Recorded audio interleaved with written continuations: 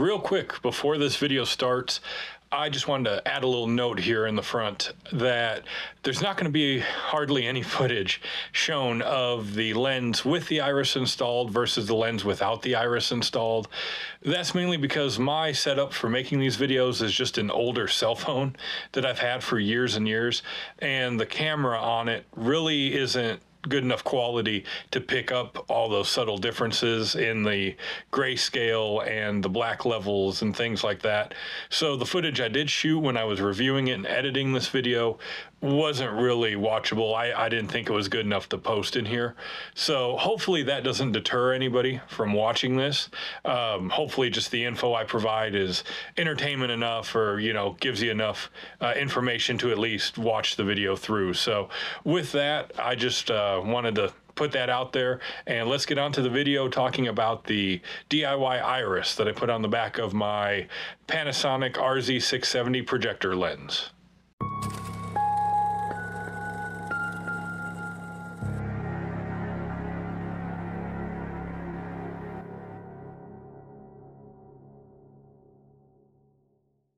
So as I said in my Panasonic mini review, which I will link up in the corner here for anyone who wants to watch that, I got this Panasonic projector that's sitting behind me on an eBay deal. It was listed 4 parts because it didn't turn on, and I go into a little more detail in the actual mini review about that. The big thing that actually drew me to this, outside of the fact that it has the laser light source, was that you could do a DIY mod to the lens that was relatively basic. It didn't take a whole lot of skill to do, at least the beginning part of that. I'll get into more detail about a more in-depth version of it a little bit later on. So I fashioned my own DIY iris after following the directions online of a few of the members on the AVS forum, which will be linked below.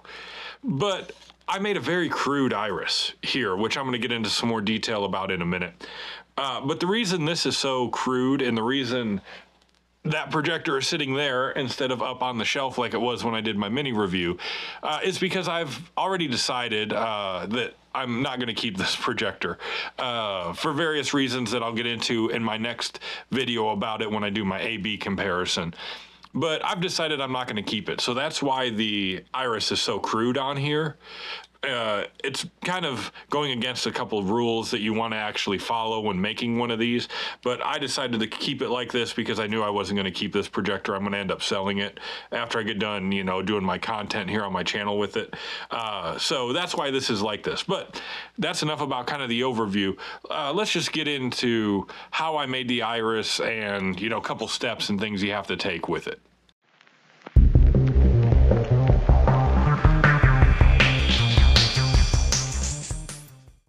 So first and foremost, the big one, you need a material to make the iris out of.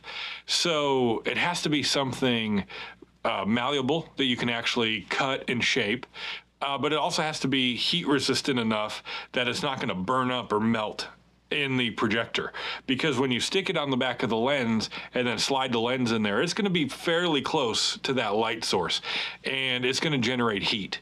So you need to make sure it's not going to melt or burn up. So that's the big thing. Outside of that, you're going to need a couple tools. For me, and what I ended up using and figuring out, just a pair of scissors. You know, utility scissors is probably going to work. You're also going to need like a hole saw bit or a circular pattern that you can put on the actual material to cut out, which you're going to need something that's roughly 1.5 inches or 41 millimeters. So in this, I have a 1.5 inch bit on here that I used to make my actual metal piece for the iris.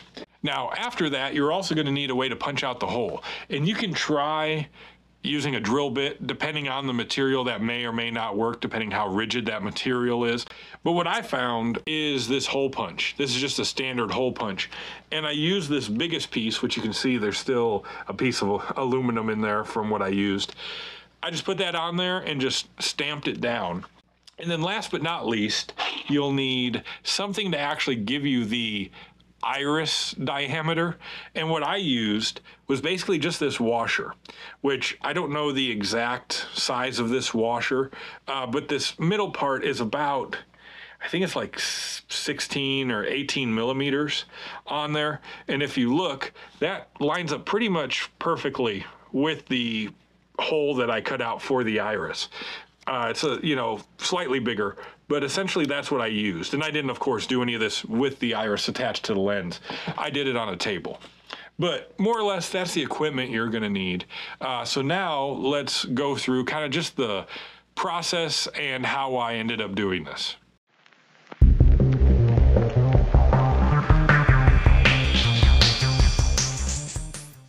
So, as I said, you're going to need a material that is not only malleable enough to cut out the actual circles of the iris, but it has to be heat resistant enough that it's not going to burn up or melt. I decided to go the route of what someone else in that forum actually mentioned, and that was go with aluminum like bakeware, essentially.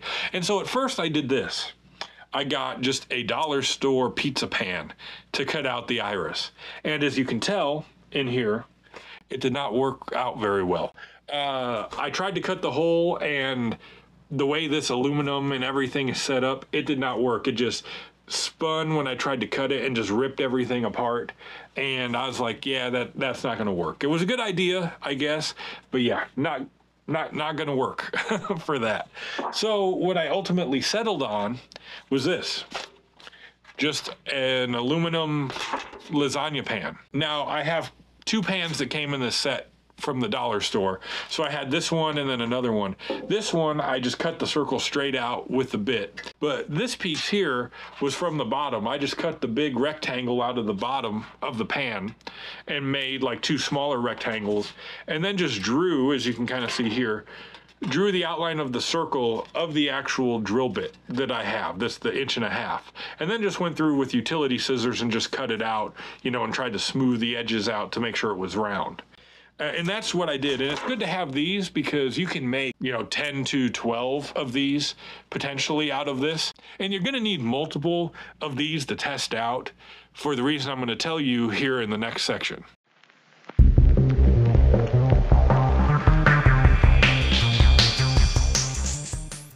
So iris placement is a big tip and a big thing that you're going to have to play with and fiddle with on these.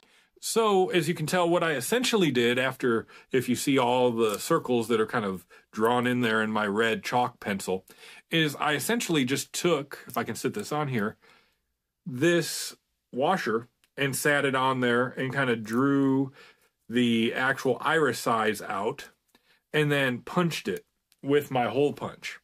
Obviously, I didn't do it with it attached to the lens. I did it, you know, just on a table. But that's what I did. And I just punched the holes all around in a circle until I got the approximate size I was wanting out of this. So when you put these lenses in and out, they rotate to lock and unlock. You slide it in and it connects. You then have to spin it all the way until it locks into place, and you'll hear it click. Same thing when you remove it, you have to push the button and then spin it all the way to unlock it and then pull it out. So you have to make sure, if you're using lens shift and zoom and focus adjustments on here, you have to make sure that you find where the image is being projected through the back of the lens. Because unless you're perfectly 100% dead center in the middle of the lens, if you just throw the iris perfectly centered in the lens, you're going to get part of the image getting cropped off in the corners because the image is bleeding over past where the iris is installed. So it's a good idea to have multiple of these kind of cut out and ready to go. And it's good, start right in the center and, you know, start with your little iris in the middle, dead center, or as dead center as you can make it. Stick it in there, project the image, put it up there, take a look, see, you know, what's going on, and then try and adjust from there. That's why it's good to have like those aluminum pans where you can punch out 10 or 12 irises, and then you can just play with the placement until you find the one that actually fits correctly for your, you know, lens shift and throw settings.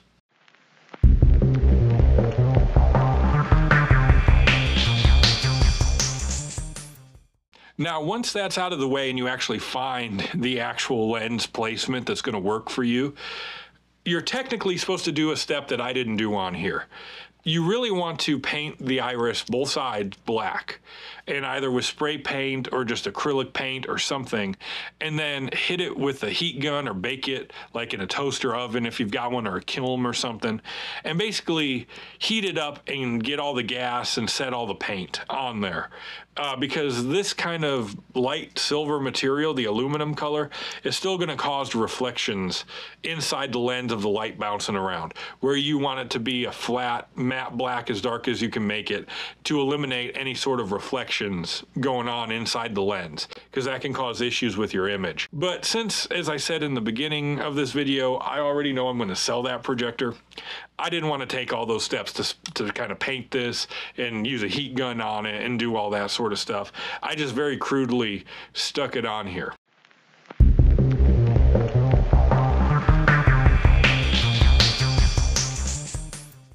Now, once you've got all that set up and you've painted it and you've done all that, you need to affix it to the actual lens. And again, this is very crude, and a lot of people just talk about just use some good quality tape, just plain clear Scotch tape, and just make sure your lens is centered in the position you need it, and then just run a piece all the way around and push it down. And as long as you don't have any pieces of tape bleeding into where the iris is cut out, you can just kind of affix it on here, and it's good. It'll stay in place. And if you need to remove it for any reason, you can just peel the tape and it'll be fine. You'll just want to make sure you clean the lens just to make sure there's no residue or anything on the actual lens.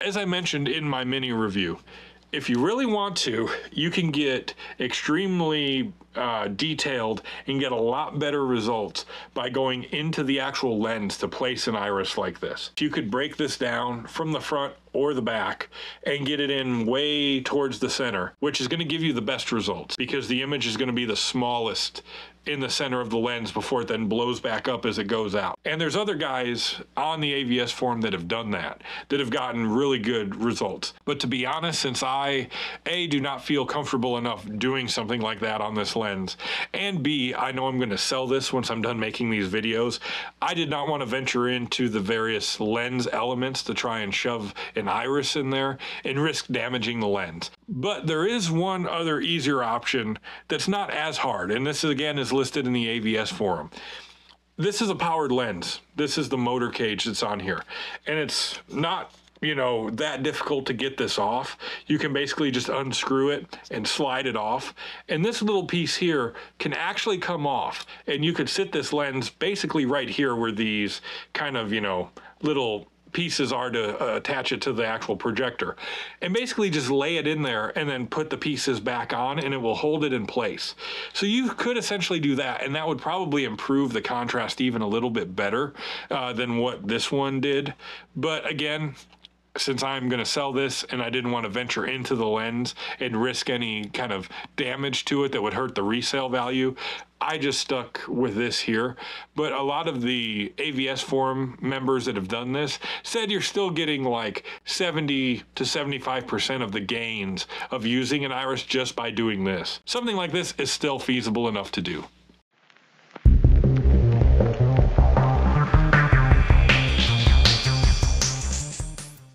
I don't have any equipment to actually measure any of this stuff. I'm just using my eyes. But to my eyes, it does improve the quality. Now, again, you're not going to get a drastic improvement. You're not going from a standard projector like this to all of a sudden you throw that iris on the back and now you're getting the highest level of black, you know, levels on like some of the most high-end JVCs or something. You know, you got to stay within the realm of reason here. That's not going to happen. But when you put that on there and you combine it with the dimming feature, you're going to get pretty decent black levels. I would definitely recommend putting an iris on the back of these. You're going to get better black level. You're going to get a better perceived contrast ratio. The bright level content, because of the amount of lumens as this thing has, you're not going to lose a whole lot. I mean, you're going to tame the lumens a little bit, so you're not going to get the full 6,500 lumens that this thing is capable of, even with a brand new laser if you were to buy this straight off the production line. But you're still going to get probably somewhere in the range of 2,000, 3,000 lumens, even with that iris put on there, as long as you don't have the dimming feature set to the very lowest setting you can set it on. You know, so you're still going to get good contrast ratio of a bright, you know, part of the scene down to lower black levels. Again, the overall black level, not going to be like some of the highest level JVCs or something that's out there, but it is going to be better than not having the iris on there.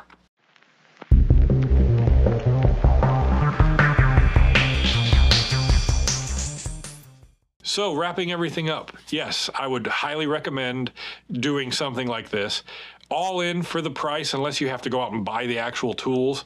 For me, I ended up only spending like less than $5 to get the material and everything to do this. And then in terms of time and kind of the ease of doing it, it took me less than an hour to get everything set up. And yes, I skipped a step. I didn't paint it black. That would take a little bit of time, you know, to let the paint dry and do all that. But I think it would definitely be a worthy upgrade to do on something like this if this is a projector that you would want in your home theater, because there are a lot of positives to doing it. So I would highly recommend it. Hopefully this video was informative. Hopefully I structured it enough so that you could follow along with what I'm doing. Again, the posts and stuff through the AVS forum will be linked below, and they kind of go into more detail. And some of the guys on there have really nice irises that they crafted, you know, with real precision, way better than the crude stuff that I made here. So if you're interested in that, you know, check it out. So like I always say, I appreciate all the views, all the feedback I've gotten, all the likes. You know, it really, you know, is humbling to me. Like I say, I really do appreciate it. So be on the lookout. I'm going to have more content coming. I'm going to be working on the third video, the last video of this projector, which is the final kind of wrap-up review and the AB with my Knoll projector. And then I've got other content in the works that I plan on filming and getting out there. So with all that being said, thank you, and I will see you in the next video.